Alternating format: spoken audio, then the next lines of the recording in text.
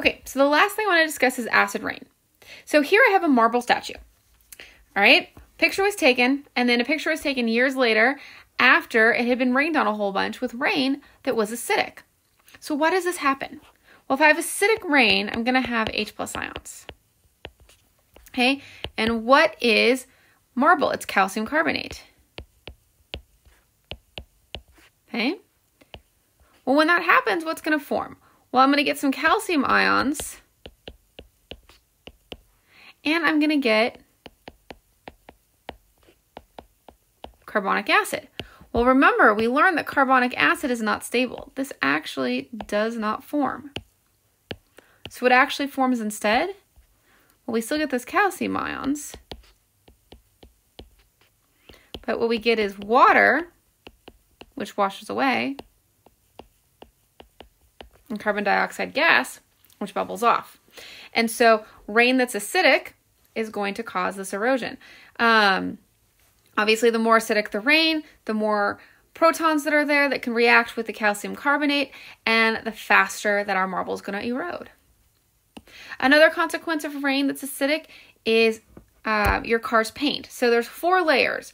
You've got your body panel, your substrate, your base coat, and then a really thick clear coat, which is supposed to, protect your paint job, because your base coat, that's the color of your car.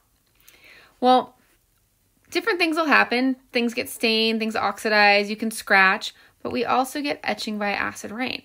Acid rain will eat away at the clear coat. This is why if you have a paint job and a bird poops on your vehicle, it can eat away at your paint, because bird poop is highly acidic. And so having it sit there, the longer it sits there, the more it can eat away at your paint. In fact, if you have to get your car repainted, they give you a warning and tell you do not park under any trees while your car has been freshly painted, because the clear coat actually takes a really long time to dry and cure. When they give you your car back after a paint job, it's actually not done yet. And so while that clear coat is still curing, it is even more susceptible to reacting with acid, and you can really get a number done on your paint job. I had a car that this happened to. I had been in an accident. A lady hit me coming out of a Starbucks driveway, not paying attention to what she was doing, and my entire car had to be repainted.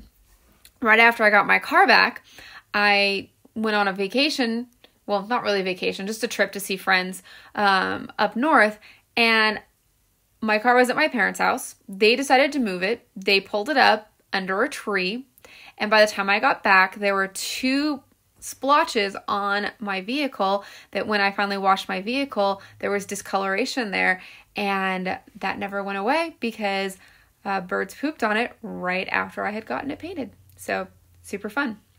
And with that anecdote, that ends the video lectures for Chem 120. You have survived all of the lecture material that goes with this course. You should be proud of yourself.